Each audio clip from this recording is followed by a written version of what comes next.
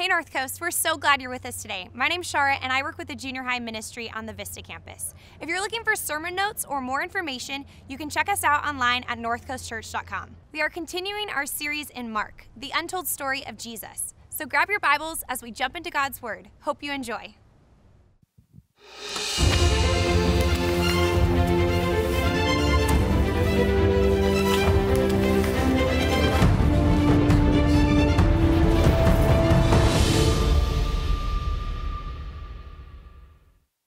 North Coast Church, how we doing? Man, if there were any hope of encouraging me, you got to do a whole lot better than that, and I need it today. Let's start it. Camera, pause. We're going to edit that. We're going to begin right here. Bumper ends, fade to dark. North Coast Church, how you doing? Woo-hoo! Bunch of fakers. I love it. I love it. Hey, glad all of you are joining from all of our campuses, all of our venues.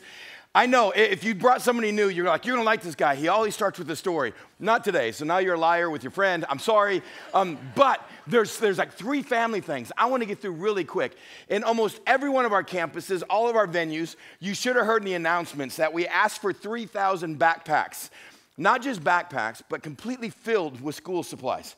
Not just to date. The most backpacks we've ever collected from y'all, and that's a Texas saying, from the church, from y'all, is a 1,700.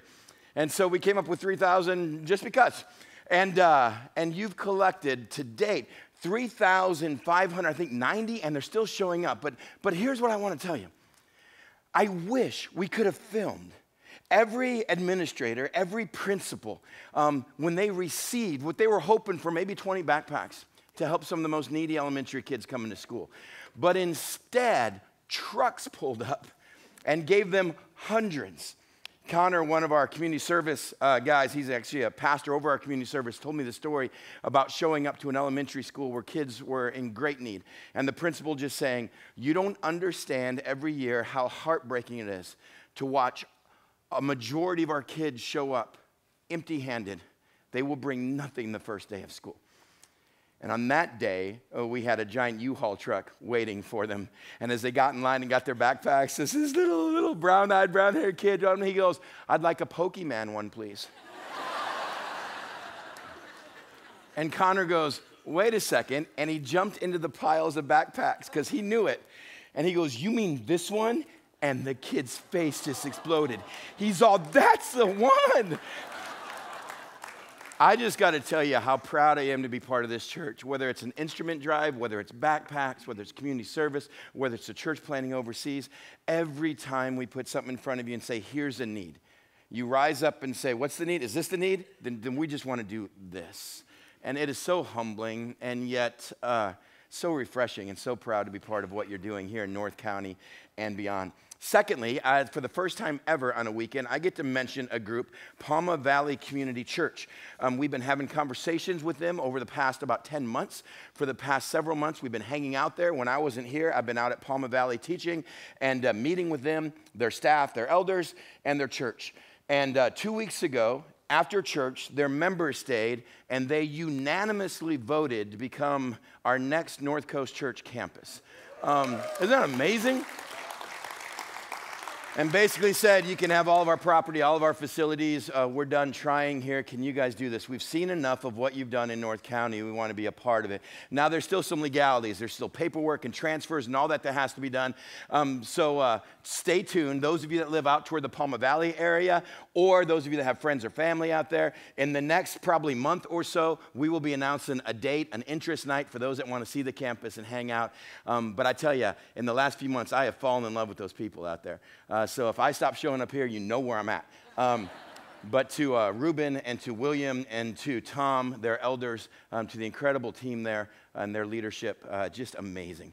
And then last but not least, we have a thing called the Daily Dose, where every day we give you a little 3 to 5 minute, okay, it's usually 5 minute, devotion, just to encourage you. We are starting a brand new book tomorrow called Philippians. And tomorrow morning, my hope is to start you off with a story, really not much scripture, but the whole story behind this little town, Philippi, and who's writing this book and who they're writing it to. So if you ever wanted to jump in on a daily devo, you don't have to read. All you have to do is click. It'll be texted to you every morning around 6 or 6:30. All you have to do is text the word daily to 51400. 51400, it's of no cost to you, and you will get a devotion every Monday through Friday, and tomorrow we start a book, Philippians, so it's a great time to do that. And that's all I have, and really at this point, I'm stalling, because you've already read the title, and you're like, oh boy. Can I just say, Chelsea, I love that your friends and some of your coworkers have told you about North Coast. I love that we were in your fine establishment this week and we got to meet you and you said you will come to church today for the first time. If you're here today, can I just say with my whole heart, I'm sorry. Give us one more chance. This is going to be hard truth today if you're here for the first time. To my neighbors who should be in the edge, I love you dearly. Both of you incredibly cool people. And buddy, I know it is your first time ever in your life at church. And you showed up this weekend. We'll talk in the cul-de-sac afterwards. If you're here for the first time, I say this, give us one more chance. If you're here and in the next 20 to 30 minutes you want to get up and walk out, I completely understand. This is going to be hard today. This is going to be hard. Here's what I ask. Don't write your communication card and don't leave until the end. We have to do our vegetables first. There is dessert at the end, but I'm still telling you, this is a topic today. Chapter 10, I have seen coming and kept an eye on since chapter 6. And I've been thinking, whose weekend is it going to fall on? Whose weekend is it going to fall on? And I saw how last week Larry shortchanged his verses. And then left town. Coincidence? I don't think so. You see, we go verse by verse through the Bible here at North Coast. We would love to make the Bible say what we want it to say. We would love to just take verses that fit whatever we want to teach that day. But instead, we go verse by verse. We teach the whole of Scripture. For 10 chapters, we've been diving back into history. For 10 chapters, page by page, verse by verse, we've been pulling bits and pieces out of the text.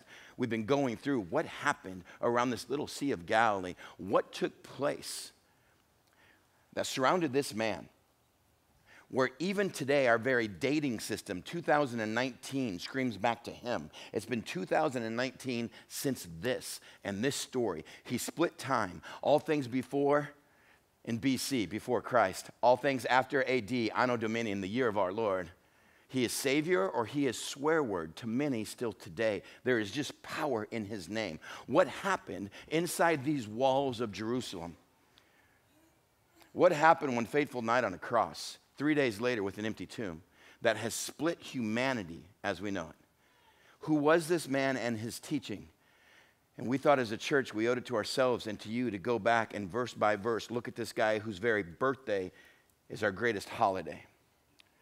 The empty tomb we will still do with bunnies and dyed eggs and chocolate rabbits, but we cannot get his birth and his death off of our calendar. And when it comes to his teaching, we teach what he said. And the tension's been building. The opposition hates him. The spiritual leadership hates him. The crowd is split on what you do with this guy. And by chapter 10, there's a price on his head. They want to get rid of him. And they found the absolute perfect trap. And it revolves around marriage and divorce. So if you got a Bible, we're in chapter 10. I know you're like, you're just starting? I thought you'd close. We've got a good 3 to 4 hours ahead of us. Here we go. Chapter 10, verse 1 in the book of Mark. Jesus then left that place and went into the region of Judea across the Jordan. And again, crowds of people came to him. As was his custom, he taught them. Now in chapters 1, 2, and 3, we hit that pretty hard. We said over and over again, Jesus' main goal was to, come on, Carlsbad. Jesus' main goal was to teach. And we taught about, he did miracles, he helped people. His compassion came out of him when he saw the brokenness of humanity, but his main goal was not to come and fix your life. His main goal was to come and teach you how to change your life. And when we approach God just trying to get blessings, we're going against the main goal of Jesus. We said if we follow a God whose main goal is to teach, then our main goal must be to learn. To learn. How many of our prayers are God, give me versus God, teach me? Oh, I know that one hits me to the core. Most of my prayers are God, give me. You want to encounter the heart of God. Start doing prayers. God, teach me what you want to teach me in the midst of this. God, instead of getting rid of my boss who's a jerk, teach me how to work with jerks and show love in here. God, instead of getting rid of my spouse, God, instead of getting rid of this, God, teach me what you want to teach me in the midst of this. We may be encountering the heart of God when it's God, teach me, not God, get rid of this. Obstacles may be for us to learn. And once again, as the crowd shows up, he taught, as was his custom. Now, here it comes. Some Pharisees came and tested him by asking, is it lawful for a man to divorce his wife? Dun, dun, dun, dun. What do you say about divorce? And here's why they have the perfect test, the perfect trap. They have crossed from the far side of the sea, the Jordan River. They're heading toward Jerusalem. They're now in the area of Judea. This is the area that Herod still controls for the Roman government. This is the area where just a few chapters ago, another guy named John the Baptist spoke against Herod because he married his brother's wife. And John the Baptist says, you can't do that. You can't marry your brother's wife, even if you're more powerful than your brother. It's not a good reason to marry your brother's wife. That's not marriage. You can't get divorced. You can't do that. And so what happens, long story short, they cut off John's head and they bring it out in a dinner party on a platter. Oh, now do you see where this comes from? Now that you've stepped into this territory, what do you say about divorce? See, we may just have Rome do our dirty work for us. You want to speak against that? Do you know the history of John the Baptist? I know you do. What do now you say? And it wasn't just trying to get the Roman government against Jesus. It was trying to get the populace against Jesus. There are two major rabbis teaching in this day on the area of marriage and divorce. There's Rabbi Hillel. And Rabbi Hillel says you can divorce your spouse for anything you find unclean. And Rabbi Shammai says, no. You can only divorce your spouse if you find something unclean. You're like, Chris, isn't that the same thing? It's the same thing. But the definitions they used. See, this goes all the way back to the beginning. Read on with me. What did Moses command you? Jesus replied. And they said, well, Moses permitted a man to write a certificate of divorce and send her away. It was because your hearts were hardened that Moses wrote you this law, Jesus replied. You see, this argument goes all the way back to a book called Deuteronomy. Fifth book in the Bible, chapter 24, written about 1450 BC, written by a guy named Moses. And the first 5 books, the books of the law they're called, the books of Moses, the Pentateuch, or for a good Jewish man and woman, the Torah. This is the very foundation of your faith. And this is what they're arguing about. What did Moses command you? And Jesus takes their trap and throws it right back on them. And they go, well, Moses permitted divorce. That's right. Divorce is never commanded in the Bible. It's permitted for a reason. And it goes back in their law, Deuteronomy 24:1. If a man marries a woman who becomes displeasing to him because he finds something unclean about her, he writes her a certificate of divorce, gives it to her, and sends her from his house. Thank you, Mo. What is unclean? Yeah. And Rabbi Hillel goes, well, if she makes bad food,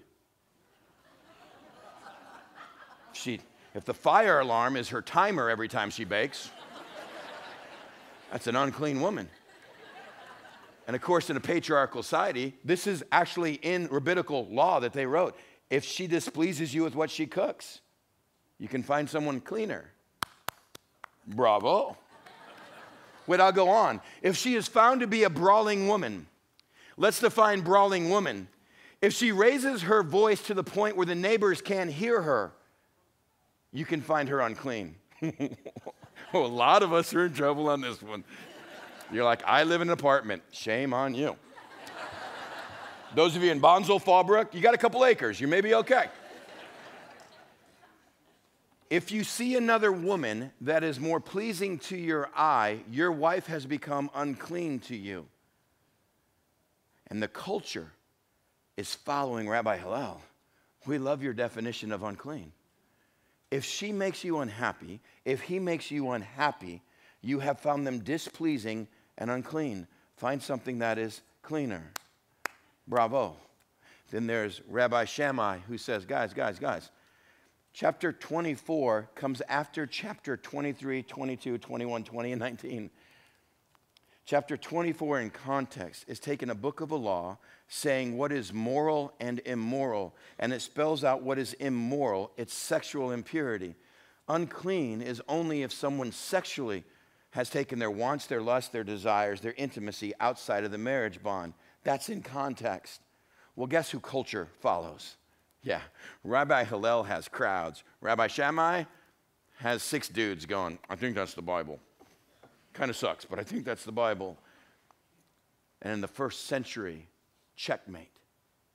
Jesus, you strike us as a man that tends to believe the Bible is true and literal. What do you say about divorce? If you answer how we know you're going to answer, Herod may just chop off your head. And if we answer how we know you're going to answer, this crowd will turn on you.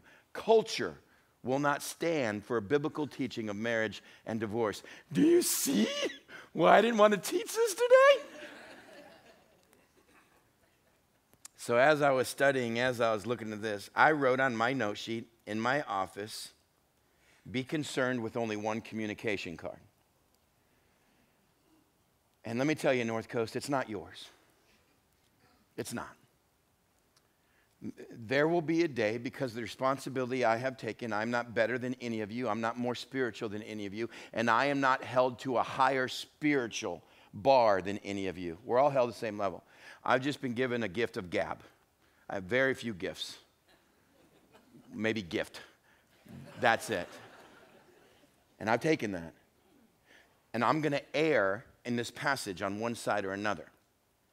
And so one day when I get to heaven, I have to stand before the one who actually spoke in red letters, and there's going to be one or two sides.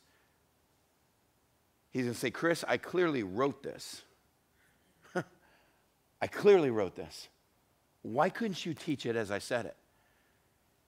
And at that moment, I don't think I can blame our culture. Or I'm going to get to heaven, and he's going to look at me and say, Chris, you took my book way too seriously. I can live with that. I can live with that. And so here's how I've chosen to go about our outline and what we do with this today. I've chosen to see this as a missionary to Southern California. It's a godless country, it's a godless state, it's a godless culture. We don't live in a Christian nation, a Christian state, or a Christian culture. So I'm going to bring God's word to a bunch of natives who have lived in a culture, and they're going to have to decide culture versus kingdom on this. And yet I'm just going to do the truth, and I'm going to admittedly point out there are not hundreds, but I believe there are at least 1,000 or two of you here at North Coast that over the next 15 minutes of this are going to go, no. No. And here's what I beg you. Stay seated till the end. Stay seated to the end. Because I'm going to tell you, I don't want to teach the next 15 minutes either. But that is my role. And your role is to listen to it and decide what you want to do with it. God did not command divorce. Moses permitted divorce, and it's because you guys didn't understand what was clean and unclean. And the only reason Moses permitted divorce was because women were getting sacrificed in this culture, not literally, but emotionally, relationally, and socially. It's because of your hardened heart. Moses said, okay, because you refuse to do marriage God's way, here's what you have to do with the wife if you are going to abandon her. You have to get her a writ of divorce. In other words, in that day and age, unfortunately, 1400 BC, women were seen more as property than equals. And even at that time, God's word spoke and said, not my girl. If you're going to treat her like that, she's at least going to have some paperwork that shows she is free. She's not someone's trash. She's not damaged goods. She's not thrown out property. She has her freedom. That's why Moses wrote you this. And then Jesus answers. Verse 6. But at the beginning of creation, God made them male and female. And for this reason, a man will leave his father and mother and be united to his wife, and the two will become one flesh. So they are no longer two, but one. Therefore, what God has joined together, let no man separate. Jesus says, look, I'm not going to answer about what you can or can't get divorced. He goes, what I'm going to tell you is you don't have the right definition of marriage. Let me go back and redefine marriage, and I think that may answer most of your questions about divorce. And he goes back to the very beginning, page 1 and 2 of the Bible, Genesis 1 and 2. For this reason, God made man and woman and said, you will leave your mother and father and cling to each other, and you'll become one flesh. That word flesh there in the Septuagint in the Latin is bios. Did you ever have to take a class in biology? It's the study of life. Two will become one life. Two will become one sphere. That this isn't just a spiritual thing. It's not just a sexual thing. It's not just intimacy. He said, for this reason, this bond of marriage will become greater than any other bond in life, including bond of parents and children. Those that gave you life and brought you into the world, this will supersede that. You will become one flesh sphere. Physically, socially, relationally, spiritually, sexually. The two of you will be fused together. It is a one flesh union. Therefore, if this is what God has created marriage for, you don't separate it. That's all you're going to say? What about? And even the disciples get this. It says, when they were in the house again, the disciples asked Jesus about this. In other words, they're like, excuse me, I didn't want to say anything outside because I'm going to look like an idiot. And for the last 5 chapters, I've looked like an idiot. Can you break this down? Anyone who divorces his wife and marries another woman commits adultery against her. And if she divorces her husband and marries another man, she commits adultery. Well, I'm sorry we asked for clarification. In Matthew 19, Jesus has the exact same story, but Matthew, being a tax collector, writes a little more. And in Matthew 19, verse 3, it says, some Pharisees came to Jesus to test him. They asked, is it lawful for a man to divorce his wife for any and every reason? This is a cultural thing. Can't we just get divorced for any and every reason? This is the question he has answered. Haven't you read, he replied, in the beginning the Creator made them male and female and said, for this reason man will leave his father and mother, just what we read. Why then, they asked, did Moses command that a man give his wife a certificate of divorce and send her away? And Jesus replied, Moses permitted you to divorce your wives because your hearts were hardened, but it was not this way from the beginning. I tell you that anyone divorces their spouse except for sexual immorality and marries another commits adultery. The disciples said to him, if this is a situation between husband and wife, it's better not to marry. I like that. Why in the heck would you put a ring on it? I mean, who would sign up for that? And Jesus' reply, not everyone can accept my words, but only those to whom it has been given. For there are eunuchs who were born that way. There are eunuchs who have been made eunuchs by others, and there are those who choose to live like eunuchs for the sake of the kingdom of heaven. The one who can accept this should accept it. Jesus goes, I know what this teaching says. This teaching for a lot of people, it makes them eunuchs. It means they're going to live celibate. If all sexuality is confined between male and female within this fusion of marriage, what's that do for everyone else? And what's that do when you get into a marriage that dissolved because you just knew you gave it your best and it didn't work? And he goes, let me tell you, instead of trying to read through everything that divorce creates and causes, can I just redefine marriage for you? And I love that he goes back to the very beginning. He says, in the very beginning, God formed man. In the very beginning, God created Adam.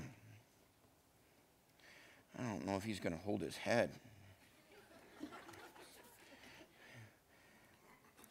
And in the very beginning, he put Adam on earth and said, you have me. Yay! And in the Garden of Eden, there is no sin. There is no temptation. Adam is given to rule over all dominion. He's the pinnacle of creation. And he has God all to himself. And God says, this isn't good. And Adam falls over. And he lays there in the field and he says, I'm done, Lord. I'm lonely.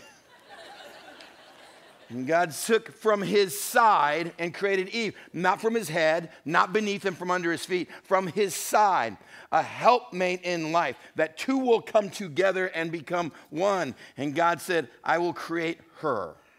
And he made Eve, and he put Eve in the garden. He took a little more time molding her, as you can tell.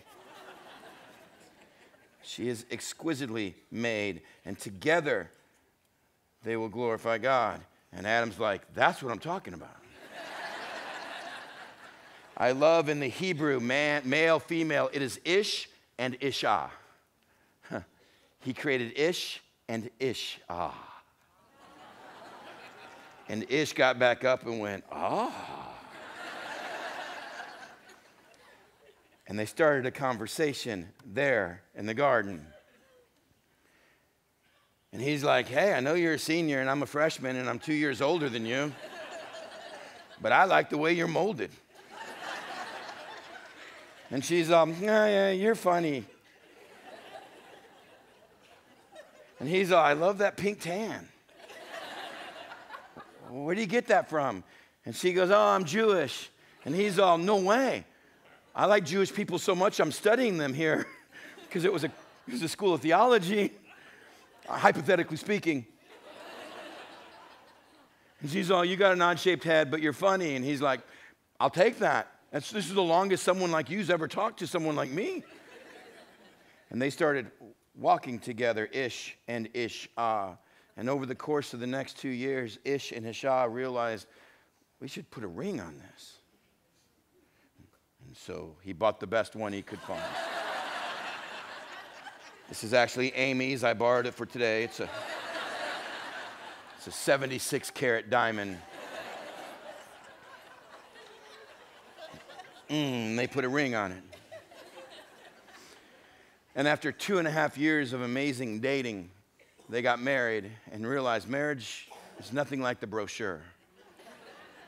Two broken people that have been trying their best to fool each other for 2 years have now come together, and real life happens. And this isn't going to work. And after 8 months, they have to have a conversation on how do we explain to our friends we're taking this off.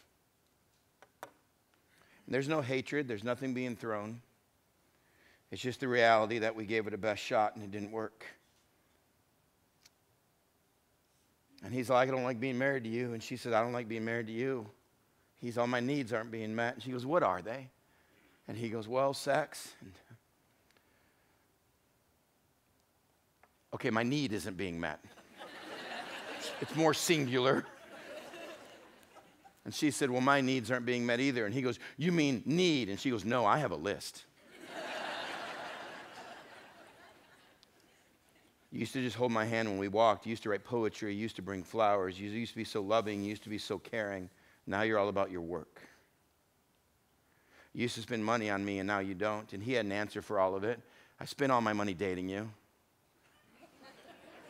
You know I didn't have any. I'm a youth pastor in L.A. with inner city kids. And he says, you know how when you go to the mall and you see those machines, the claws, and then there's a stuffed animal you really want? And you put your dollar in, and then you try to get the stuffed animal, and you have to put another dollar in, and $1, and finally you get your prize. When you get your prize, you stop putting dollars in. And he thought that was a brilliant way to explain the lack of poetry and flowers and romance. Because I won my stuffed animal. And she said, well, if you won me that way, that's how you also keep me. And he thought, I want a different stuffed animal. But he was a youth pastor at a Baptist church. And for the point of this illustration, all you need to know about Baptists is if your youth pastor gets a divorce, he's not your youth pastor anymore. And he loved those inner city kids. And what you do in this situation is you take the ring off, you serve a paper, and you serve a paper, and you begrudgingly sign, and you thank God there weren't kids yet, and you go your separate ways. And the question is, if we're trying to follow Christ, in these circumstances where you're miserable and there's no love, and you tried your best but it doesn't work, can't you get a divorce? And Jesus says, before I talk about divorce, can I redefine marriage for you? And I want you to write this down. You see, God created marriage so he gets to define it. God created marriage so he gets to define it. Jesus did not answer according to culture. It's what we're doing today. I'm not going to give you answers today that our culture, our state, our country is going to agree with. He went back to page 1 and 2 of the Bible. For this reason, man will leave his mother and father, cling to his wife, and the two will become one flesh.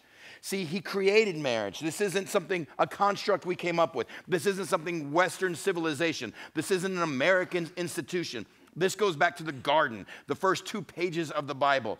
He created it. He made the pattern, the blueprints. He has the patent on marriage, so he gets to define it. And he says marriage, number 2, is not just a commitment between 2 people. It is the fusion of 2 parts to make one whole. Marriage is not a commitment between 2 people. It is the fusion of 2 parts to make one whole, one bios. He goes, look, I'm glad you 2 came together. I'm glad you got a ring. I'm glad you put a ring on it. I'm glad you signed papers. But this is something God has created. God knows how it works, and it only works according to the way the Creator made it. He said, so it's not about your ring, and it's not about the papers you sign. He said, for this reason, Ish will see Isha. And the 2 will come together in a union of marriage. And God says, here's biblical marriage. The 2 now become one flesh. They're no longer 2. They are now fused to be one. I know it looks like a 2-headed monster. And some of you are like, there's our marriage.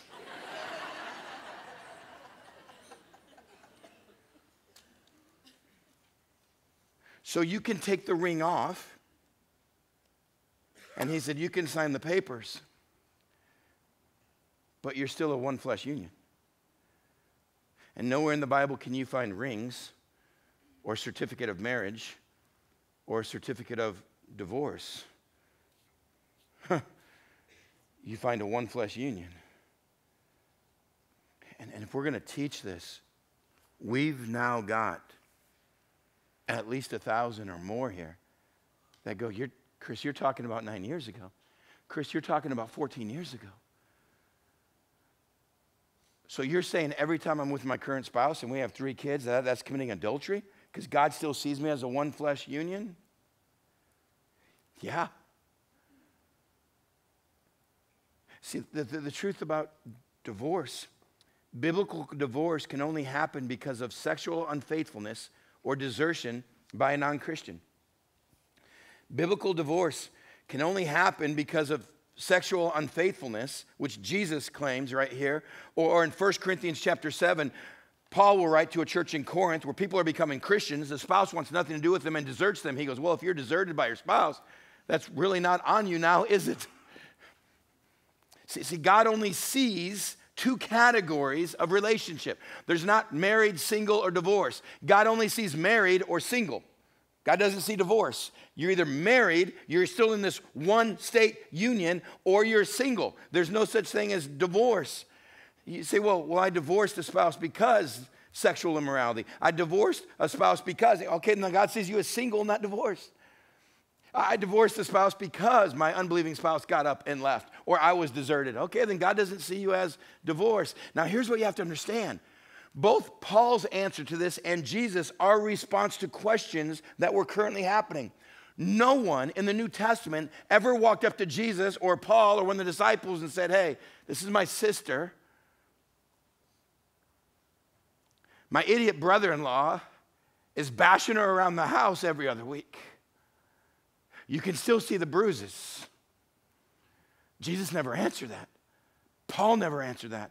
Neither of them gave an exhaustive, all-inclusive list of what you can and can't do, probably because there isn't one. What he went back to is, let me give you a new definition of this. So when Chris says, I don't like being married, and Amy says, I don't like being married to you either, 24 years ago, they realized, but I'm stuck. So we can live miserable, and we've done that for 8 months, about 6. The first 2 months were okay. We're still fooling each other. We can live miserable. We can get a divorce, which is unbiblical. I can't divorce you just because I'm miserable and I married the wrong person. Or we can try to fix this. And we took our list of what we didn't like, and each of us said, let's work on the list. And I knew I was going to be stuck in a loveless marriage, but hopefully it wasn't miserable for the next 40 years. And I had no idea that in doing this, I'm pulling off Ephesians 5, where God says, because you are in a one flesh union, husbands, when you love your wife, you're actually loving yourself. Because you're not, you're one. You say, Chris, does that mean there's things that you do for Amy just to get your own way and get what you want? Yes, of course. I would say probably 80% of the stuff I do for Amy. I don't want to do it. See, that's just dumb stuff, like make the bed. I'm like, we're using it again today. Today we're using it. I mean, it's later, but it's today. No one's coming over. No one's walking into a room. The bed has to be made. Man, if I do this, this goes better for me. But if I point out how ridiculous this is, well, I ain't using the bed tonight. My side's gonna be made. Yes. And no one told me in doing this, we are gonna unleash the fusion, this intimacy of what God created us to be and do. You see, He created it. He knows how it works. And if we can redefine this, maybe we can be free from 80% of our questions on divorce. You see, my senior year in high school, we had a Marine recruiter that would come by every so often. And there was about, 8 or 12 of us that he was keying on. Those of us that were seniors, for whatever reason, we were all in sports, we were all in football, and none of us had a clue what we're doing after graduation. The people that already had their college picked out or working in dad's business, he left alone. But us, he saw us as easy targets. I want to go play for Angelo State Rams in San Angelo, Texas, but I don't want to go through more work. I'm lazy. And so I kept hanging out with him for 2 reasons. One, he would buy lunch for us. And secondly, we could get out of 4th period if we met with the recruiter. Now, I'm smart enough to know if you let me out of 4th period, there ain't no 5th or 6th. Peace. And my buddy Pat and I would hang out with this guy. And Pat's like, Chris, we ought to try it. I'm like, what do you mean? He goes, we ought to sign up and just try it. I go, Pat, you don't try it. Now, listen, I realize we have some 800-900 families here that wear camouflage on a daily basis. Let me tell you, it wasn't my knock against the Marines. It's because of my utmost respect for the Marine Corps and what it takes to get in it and stay in it that I realized I didn't have. Coming from a family where my dad was in the military, I realized, man, that ain't my life. And Pat's like, look, we'll go through it, and if we don't like it, we'll come home. And I go, it doesn't work that way, Pat. I go, you know, Hell Week, 2 weeks before school starts, we have 2 practices a day in 114-degree heat outside of El Paso, Texas. I go, it's the worst 2 weeks of life, Pat. They have 3 months of boot camp. He goes, yeah, but if we get into it and we don't like it, we can come home. I go, it don't work that way. They own you. He goes, no, Chris, if we refuse and say we're coming home, there's probably a bus and they'll put us on and we can come home. Well, tell me how that works for you. See, Pat's view of signing up for the Marine Corps was, we'll try it, we'll get into it. And if it doesn't work for us, peace. My view was, they own you. They own you. I don't want to be owned right now. And he goes, if you have this definition of marriage, let's try it, let's get into it, let's work our best. No one goes in planning for divorce, but we know if it doesn't, we can come back home. And God goes, no, they own you. Because we didn't create marriage and decide on how marriage works, we don't get to decide divorce. And God goes, you can go through all the legalities. I get to approve of divorce, and you were never divorced. What do we do with this? Well, so Chris, my divorce 17 years ago wasn't for sexual unfaithfulness because we couldn't live together. We were young, we were stupid. Now I'm married, we got 4 kids. Am I supposed to leave them? Oh, no. But doesn't the Bible say, yeah, but are you? Can we just get back to the truth about all of us? Let's just end on the truth about all of us, okay? You see, none of us will get to heaven because of what we have done. None of us. That's one of those statements that when I wrote it, I realized it actually goes both ways. Hey, look, none of you will get to heaven because of what you have done. But that statement can also read, hey, look, none of you are going to get to heaven because of what you've done. You see that? A little tone inflection makes all the difference. And both are true. None of us can get to heaven by what we've done. And none of us can get to heaven because of what we've done. I want to put it this way. All of us have at least one page in the Bible that we didn't get right. All of us. All of us have at least one page in the Bible that we can look at and go, yeah, I didn't get that one right. Oh, may I be the first to say, my pages make up chapters. My chapters make up a book. You want to take pages out of the Bible where I've blown it? It's going to be thick. It is going to be thick. And so I realize when we do this topic, we cannot point at them. For those of you in marriage and go, that's what we're working on, that's what I have to do. Oh, but man, they're on their second marriage or they're on their third marriage. There is no them when we read these pages. It's just us. I want to take you back. Last place we look is Romans chapter 3. If you're in Mark, go to the right. Luke, John, Acts, Romans chapter 3. We did the book of Romans here a couple years ago, verse by verse. Phenomenal study, even if I do say so myself.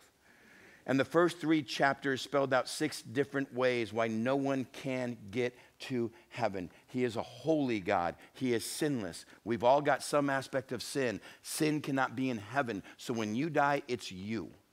And you've got no way to get rid of the sin that's in your life. And there's no amount of good that you can do right now that takes away already the wrong that you've done. And if God allowed a bunch of sinners in heaven, we'd turn it into the Vegas Strip within 3 months. And God would have to move and find a new heaven. Sin had to be dealt with. And by the end of chapter 3, actually we're going to pick it up in verse 9. Paul writes, what shall we conclude then? Are we any better? Not at all. We've already made the charge that Jews and Gentiles alike are all under sin. As it is written, there is no one that is righteous. There's no one that can stand in front of God and say, I'm pure enough, I'm holy. Not even one of us. There is no one who understands, no one who truly seeks God. All have turned away. They've altogether become worthless. That's the human nature without God. There is no one who does good, not even one. Talking about being perfect enough. Their throats are open graves, their tongues practice deceit, the poison of vipers on their lips, their mouths are full of cursing and bitterness, their feet are swift to shed blood, ruin and misery mark their ways, and the way of peace they do not know. There's no fear of God before their eyes. He writes, look, all of us in some way, shape, or form, by what we said, by what we came up with, by the words I've used, by the way I've cursed people, by the way I've treated people, all of us have pages against us to go, yep, that one was me. I mean, I was good on that and that, but whoo, number 3 just got me. He's all, none of us can stand before a holy God and say, I'm good enough to be in your presence. He goes, we can. And then it concludes with this. Now we know that whatever the law says, it says to those who are under the law, so that every mouth can be silenced and the whole world held accountable to God. Therefore, no one will be declared righteous in his sight by observing the law. Rather, through the law, we become conscious of sin. No one can stand before God and say, I did this good enough. You have way too many pages against you. No one. And we're all on equal ground. Oh, if you hear this message or other messages here at North Coast, and you're quick to tell somebody, hey, you're a sinner. At North Coast, we applaud that. As long as it is followed by a high five and a hug that says, welcome to the club. Hey, you're a sinner? High five. Welcome to the club. No one is allowed here to take any verse, any chapter that doesn't pertain to you but apply it to someone else and go, you're a sinner. Don't. You call yourself a Christian and you love pointing out sin in people, leave. There's plenty of Christian churches that would accept you, love you. In heaven, we'll see who was right. Not here. Not here. The trauma and the consequences that this issue causes, it's absolutely no coincidence that the very next verses in Mark chapter 10 have little children coming to Jesus, and the disciples pull them away, and Jesus says, no, you let the little children come to me. It is no coincidence that on his harshest teaching of divorce, there's this next view of you better allow the children to be free and come to me. Because, man, there's a lot of consequences that are damaging with this issue, and it cuts deep. And all of us have pages against us. And then Romans says this, but now, a righteousness being found right, being made right from God, apart from the Bible, has been made known, to which the law and the prophets testify. This righteousness from God comes through faith in Jesus Christ to all who believe. There is no difference, for all have sinned, all fall short of God's glory, but are justified, are made right freely by his grace through the redemption that came by Jesus Christ. Can I tell you the truth about the cross? The cross brings grace and mercy, not what I deserve. Do you realize, please, church, that Jesus has just turned, he and his disciples, to cross the Jordan to head to Judea. Why? Because he has just told his followers, I am going to take the cross. Why? Because I have a really harsh stance on divorce and a really clear definition of marriage. And a lot of people aren't going to get this one right. And the cross is necessary. You don't need more time and patience to figure out your life. Nope, you're going to keep screwing it up. You don't need another chapter on marriage to make yours better. Nope, you're an idiot just like me. You don't need a little bit more of God's instruction in your life to make you better. It won't happen. The instruction just shows us where we've blown it. What we needed was a cross. What we needed was a God that said, this is what I teach. And I don't know how to straighten out where you are now. And you can't go back and redo. What if I bring forgiveness? What if the cross redeems, buys back, makes right, not just your past, but your present? What if the cross not only redeems sin, but people?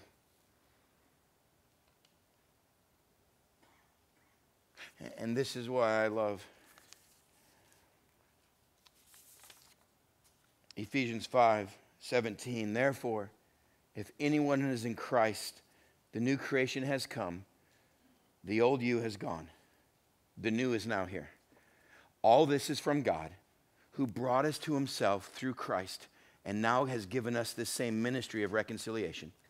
That God was bringing the world to himself in Christ, not counting people's sins against them. And he has committed to us this same message of reconciliation. And it's the only way I can stand here today. A guy that used every relationship he had for about 6 years of his life for his own gratification. A guy that was so arrogant and so prideful and prided himself on being a life of the party, but just couldn't tell anybody he lived for the crowds, because when the crowds left, he hated who he was with. And the only reason any of us can stand on any ground today and say, well, what makes you a good Christian? I just point at the cross and go, him. I couldn't do it. I can't earn it. I will never deserve it. It's been freely given. I surrendered to him. And when it comes to a church in Corinth, that is one of the most sexually charged environments in its day in the Greek and Roman world in the first century, Paul writes in 1 Corinthians 7:17, so you've become a Christian now. Today you want to follow him. Each person should live as a believer in whatever situation the Lord has found them, just as God now calls them.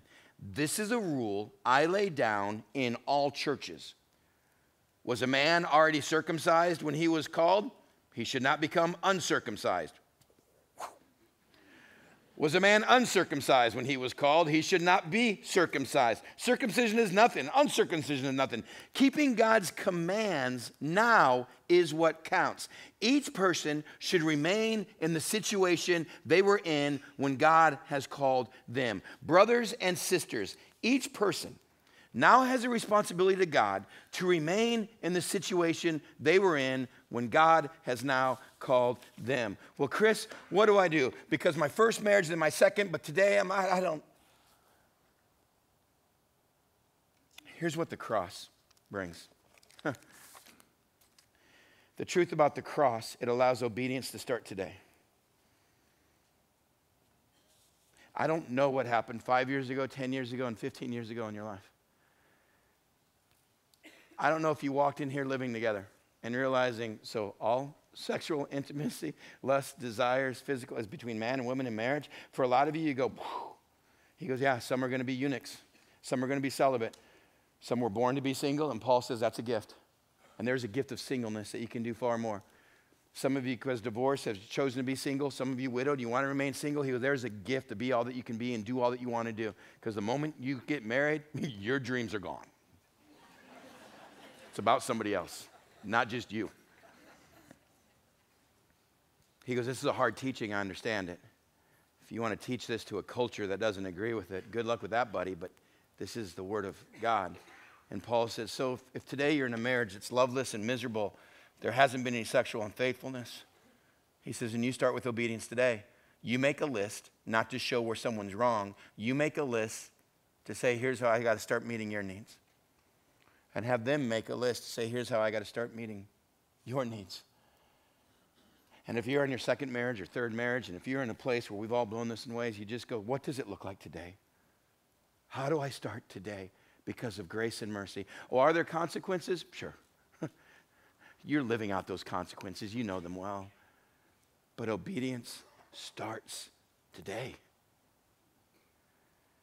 God says, look, I can't give all the answers about divorce. What I can do is redefine marriage. Because you think you can just put this on, and you think you can put this off. And he goes, that's just an outward symbol of what I've fused together. And you laid that ring down long ago. I still see you as married. And in Christ, the old is gone, the new has come. I'm a new creation. And the cross doesn't hold my sin against me. Oh, there may still be consequences. So today I start and say, if this is who I am, or if today you're single, or let me just speak in closing to those of you that are living together, because we do kids sign-ups. We love that you are here. And we don't want you to feel less than anybody else. We all have pages where we're not doing right. But I'm going to say this publicly so I don't have to have those awkward phone calls or with you privately. When we get names to volunteer in the kids program and they're different last names, same address, we're going to ask, hey, are you guys living together? And you're going to hear these words. There's other places you can volunteer or do stuff here, not in the kids area. We don't want you to be an example in front of kids of boyfriend and girlfriends that can live together when that's not what we're going to teach them. And that's going to be hard for you to hear. And you're going to feel like you're judged. And can I say you are? Because all of us are. We're all sinners. And we're not going to point at you without a high five and a hug and say, welcome to the club.